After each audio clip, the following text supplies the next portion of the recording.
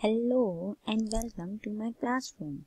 This is Miss Maliha and today I welcome you in my mathematics classroom. Today we are going to learn about additions. Wow, what is additions? Do you know that? No? Okay, let me explain. Addition is basically the sum of different objects or numbers. If you have different numbers and you are just summing up or making the total of those numbers, so that is addition. Or we can say that if you have different objects just like erasers, copies, pencils, and you are making the total of those, so that is also addition. Always remember that in addition you always get bigger value than your given numbers. Means if you have 2 copies and you are adding those copies in more 2, so you get 4 answer. So 4 is much bigger value than 2. So in addition, the quantity or the value of your answer always increases as compared to the given value. Okay. Now what is the symbol of addition? The symbol of addition is this one. You also say this, it is a plus sign. So mostly in common term or common language, we call addition as plus. Okay. Now see the example here that how we add different numbers or objects. Now see this one. First example. I have 2 pencils. And I have to add these 2 pencils and 3 more pencils. Okay, the word more I am using for additions. Okay, so 1, 2 and more 3 pencils. So what is the total answer for this? So for this I will separately calculate each and every pencil. 1, 2, 3, 4, 5. So these are total 5 pencils. Exactly. So my answer is 5. So when we are taking the sum of or total of 2 and 3 pencils, so we get the answer 5. So my total is 5. And how I identified that I have to add these values, because this is the sign which is showing me that it is addition. Okay. Now next example. Now I have different chairs. Now let me count how many chairs are there, and this sign is showing me that I have to add these. 1, 2, 3, 4, 5. 5 chairs. How many more chairs? 6, 7, 8, 9. Wow! So there are total 9 chairs. So the sum of 5 and 4 chairs is 9. So total I have 9 chairs here. Very good.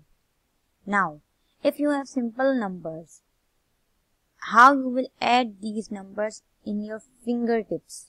Total we have 10 fingers, but sometimes students are confused that how to add more than 10 values in our fingers.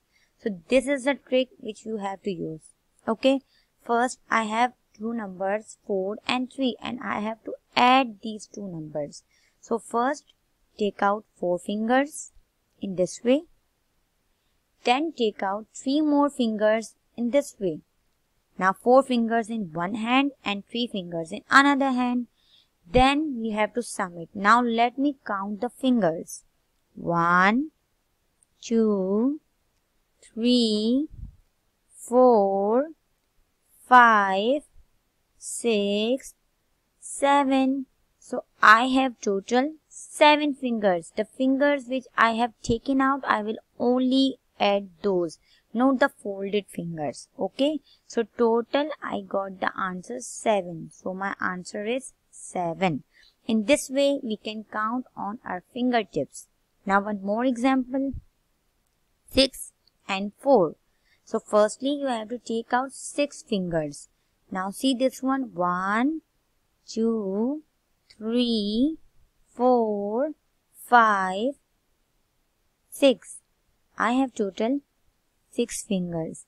I have to add 4 more fingers in these fingers. So I have taken out 4 more fingers. 1, 2, 3, 4. Now, how I will add this? After 6, continue the reading. Don't count again from 1. I have counted this till 6 and now continue from 6. 7, 8, 9, 10.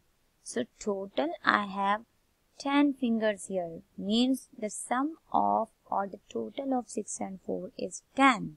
So first take out 6 fingers, then take out 4 fingers and then add it. So continue from the previous number, no need to count from 1 again. Okay, otherwise you will not get the proper answer. Now last example, 3 and 9. I have to add 3 and 9. So first I will take out 3 fingers. These are 3, 1, 2 and 3. Now I will take out 9 fingers. 1, 2, 3, 4, 5, 6, 7, 8 and 9. So I have taken out first 3 fingers and on the second half I have taken out 9 fingers. Now how I will count this? 1, 2, 3. Now I will continue the reading from 3. 4, 5, 6, 7, 8, 9, 10, 11, 12. So my answer is 12. So in this way you can count the different numbers on your fingertips, or you can also do this by object addition as I told you earlier, using the chair and the pencils. Thank you so much for listening me.